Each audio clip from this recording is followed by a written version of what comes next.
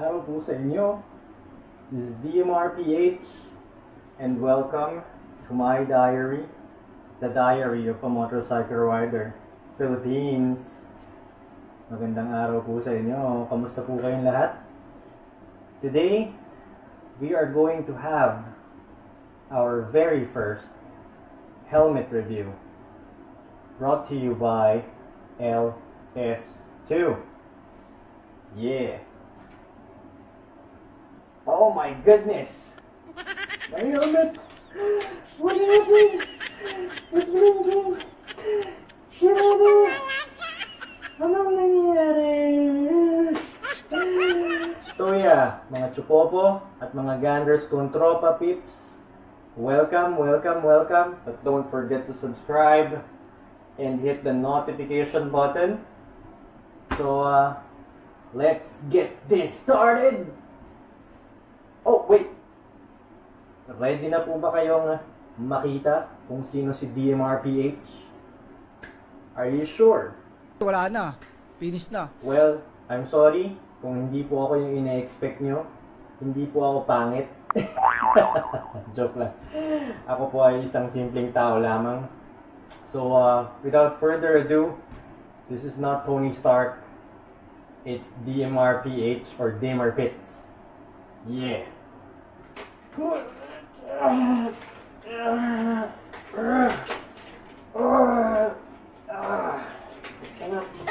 na! Tama na! Ano ba? Oh my God! 6.5 hours later.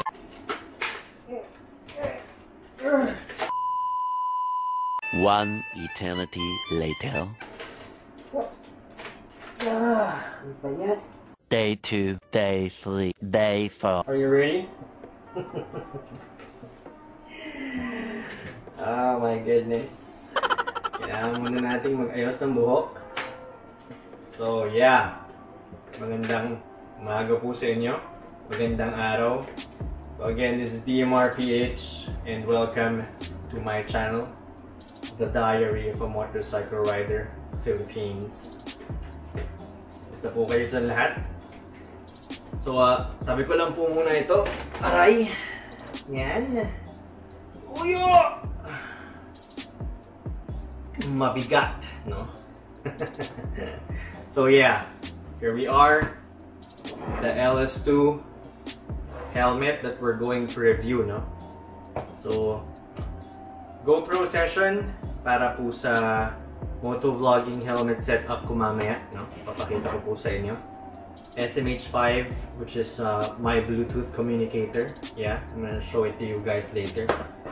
And Telesin chin mount, chin strap, para po yan dito, no? Para po dyan natin i-mount yung camera. So we'll talk about that later. But first, we have to unveil my new LS2 gelmet. Yeah, so let's do it. The first thing you have to do is to take it off from the packaging. Charan! There you go. LS2 helmet. It's an LS2 Rapid. Yeah, for all of you guys out there. It's a courtesy from my friend, courtesy of my friends from Moto World, Moto Market, Green Hills. Yes, I bought it like a couple of weeks back. I think around 2 weeks ago, and I've been using it almost every day to and from the office, you know. So yeah, let's go start with it. Ito po pala yung solid color edition ng LS2 Rapid, no? It's a color white. Yes, it's a shiny white, no? As you can see there. Ayan. And ito po yung ow! Tigas pa. This is the optically correct visor, no? With a pin lock ready pins. Yes, dyan po ilalagay yung pin lock para po kapag may anti-fog film kayo na ilalagay, no? And then as you can see closer here is a red mesh lining, no? For accent. Aray ko, pagbigyan nyo na po ako. I'm sorry, I've been this is the first time that I'm going to do this kind of vlog review, no, for you guys. So I hope you can bear with me, yes, and I hope you're going to enjoy. So let's get back to it. This is the large breath deflector over here para po hindi nagfa-fog up yung visor natin, ano. And over here we have the chin vents. It closes and opens. And then on the top we have the top vents, no? And then dito po sa may bandang likod, yung pong yung rear vents niya, no? Diyan po dumadaan, papasok dito yung hangin, and then lalabas na po dito yung init sa loob ng helmet, no? Ito po pala yung Sena SMH5 na mount ko, and yung kanyang line, ano. I use this for my for calls or for music or for my motovlogging use, no? And then I'm sorry if I have the sticker on it because I've been using it nga for a couple of days now. Ayan. So ito po sa ilalim yung quick release lock, no? So you just pull this tab, it unlocks na po, no? If you want to lock it, it's so easy. Hindi na po siya double D, no? Like I'm gonna show you guys.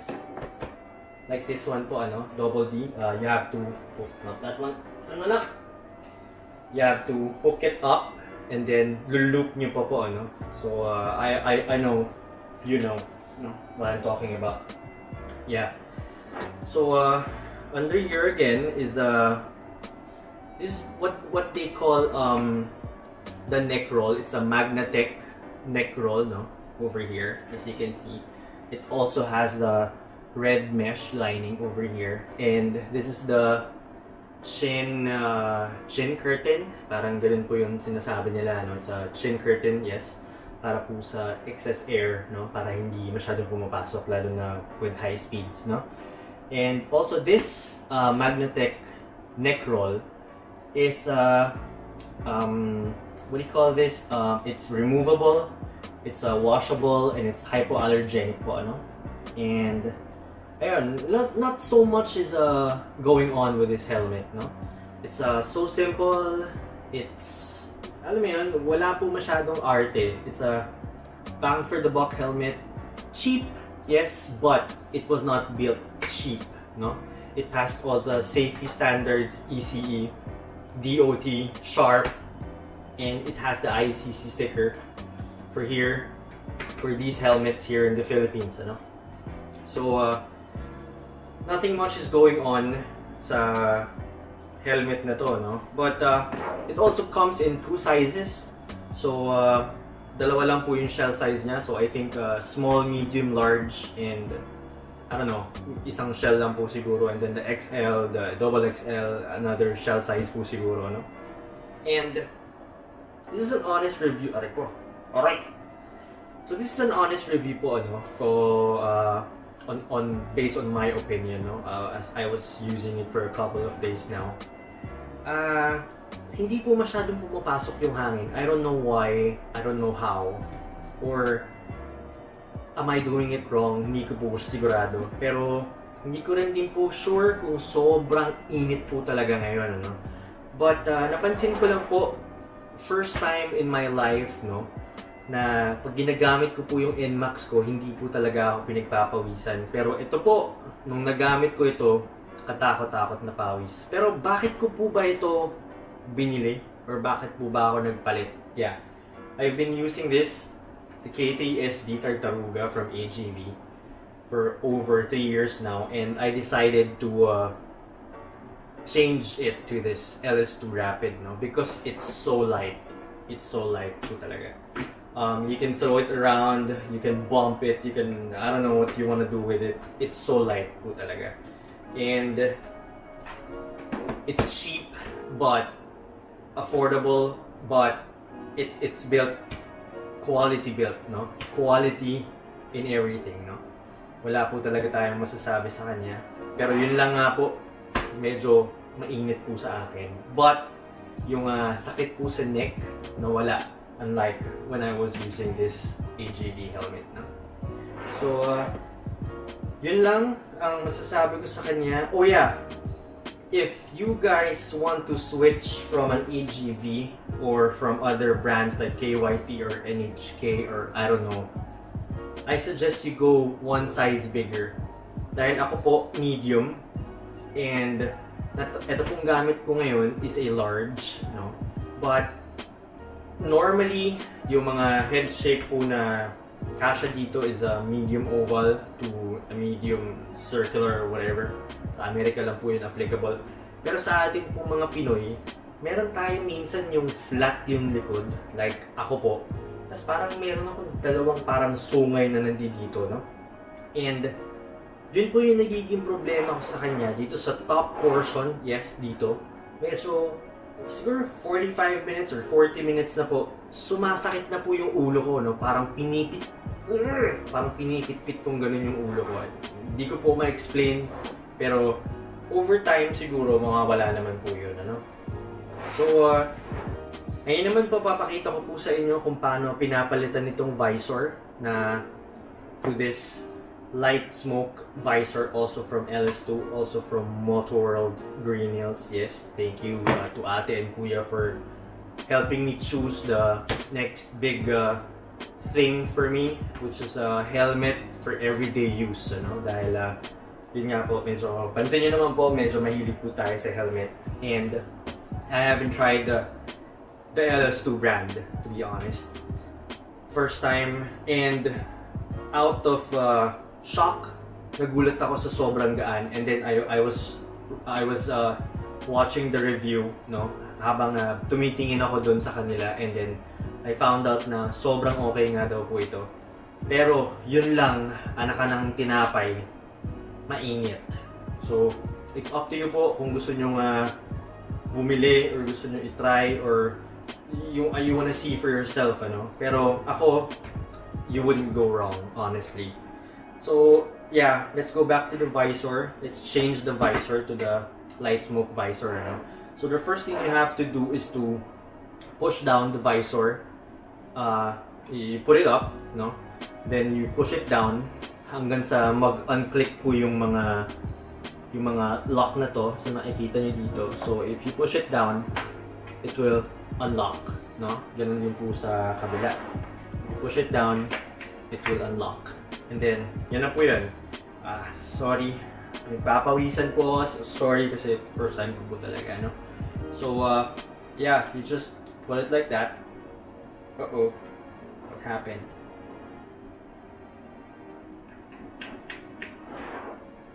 Yeah, this is okay. Okay, there you go. Yan.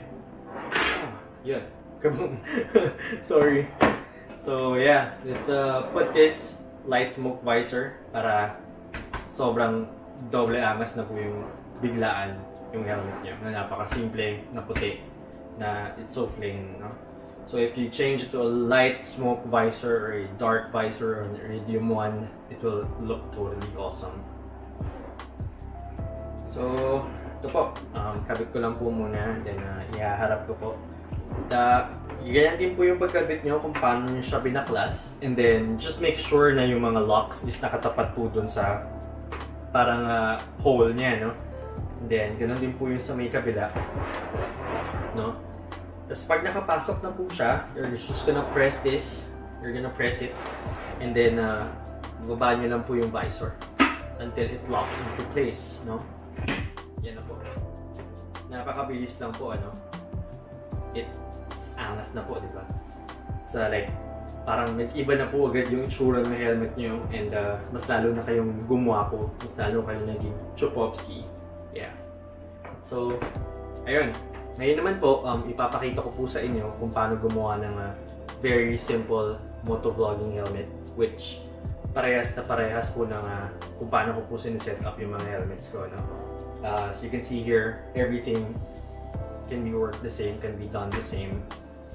It's very simple, and I'm gonna show you guys kung ano po yung process ng paggagawa ko nito, no?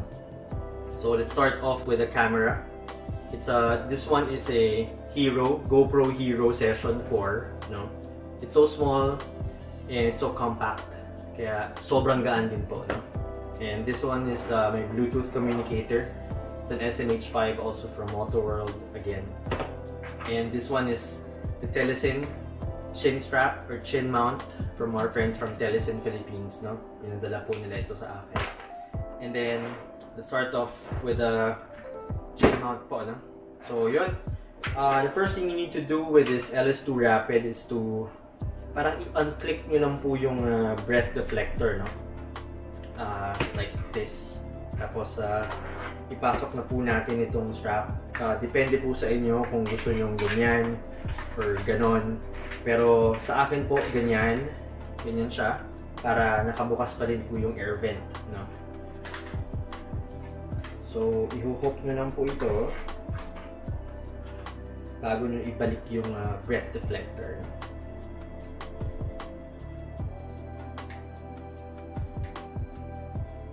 So from under, yung dalawang straps po, ipapasok lang natin dito. Oh my goodness. Hirap! Huwag po kayo maniniwala sa akin, madali.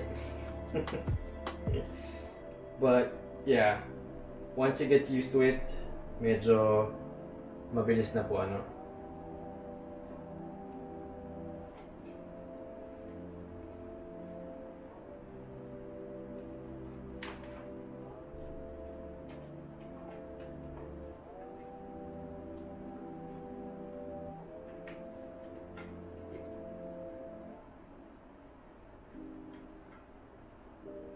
Medyo natagalan lang po tayo sandali kasi medyo maliit po itong shell size nitong LS2, no, compared sa aking AGV.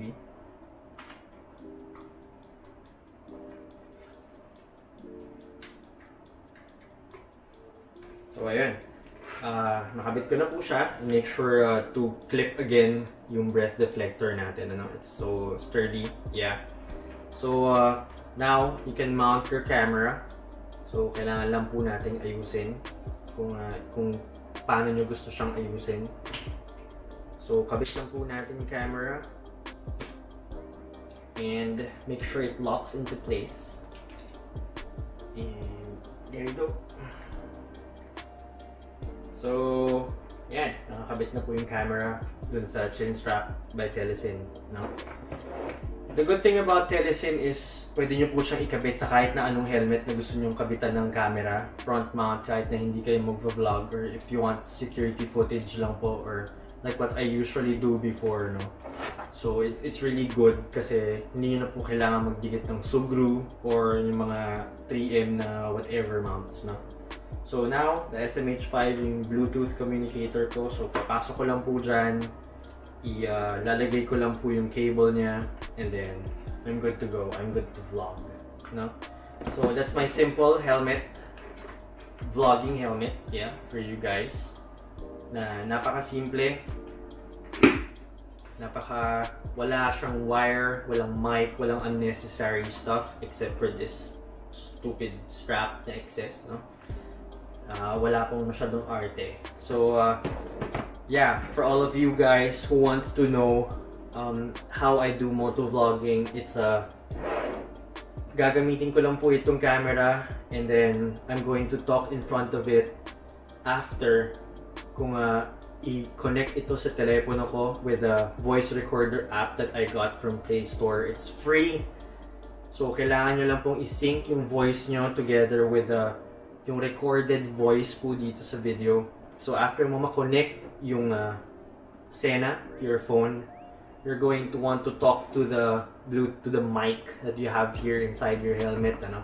So if for example you say hello or mic test or whatever, and then you turn this on and then you say the same thing like hello, mic test or whatever you want, and then just sync it sa may Filmora or sa video editor. Just make sure na pag-iwalayin nyo po yung audio, and then after po nun, you're good to go. Pag nag-sync na po yung voice nyo dito, na recorded voice, and then yung recorded sound sa camera, and then yung recorded voice nyo dito sa Bluetooth communicator nyo, you're good to go. sync nyo lang po siya, hinaan nyo lang po yung volume dito because you don't want the air to go like swooshing around your whole video, no? So hinaan nyo lang po yung video, yung volume, and then sync it with your recorded voice, and then that's it. That's how I do my vlogs. Kaya po kung mapapansin nyo, medyo malakas po yung sound ng voice ko, yung tawa ko, yung I don't know, yung sound, no? Tapos medyo mahina lang po yung sound ng aking exhaust para po clear yung sinasabi ko. So, that's basically my helmet. My new helmet, my new motovlogging helmet from LS2. LS2 Rapid, yeah.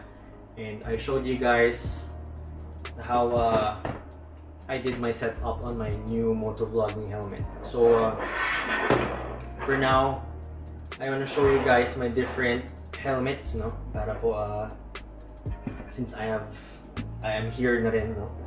So this is my AGV K3 SB Tartaruga. Yeah, I got this like 3 years ago nung bago po yung NMAX ko.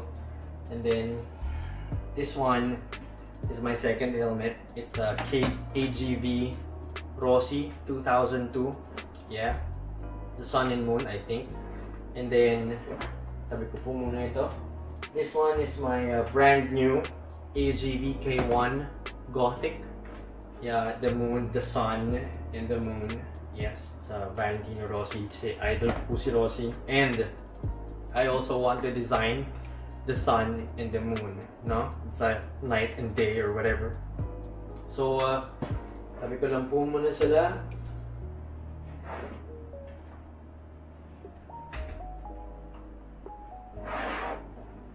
So in here, I have my Built-Well lane splitter helmet. Yeah, I use this also for motovlogging, and when I'm using my kamoteng Ducati, no. So it's a classic looking helmet. Kaya bagay po siya sa Ducati Scrambler ko, no. And then this one, exclusive purpose for racing or for track use, race track. Yes. So it's a Shoei X Spirit 3 Marc Marquez na I got siguro mga 2 years ago or a year ago, no? And yun po, yung sole purpose niya is for track use, no? Kung makikita niyo po yung aking intro video, yung bumagsak po ako sa Yamaha R3, ito po yung gamit ko nun. That's why I'm looking at the spoiler kasi parang luminis po yung tama niya dito, no? Kasi I slept for around 1.5 hours for 2 days. A total of 1.5 hours when I went to the racetrack, no? I practiced and bumigay na po talaga yung tuhod ko sa sobrang pagod na talaga ako. I drove there, I drove my trailer with my bike, I carried it by myself. So, pagod na po ako. So,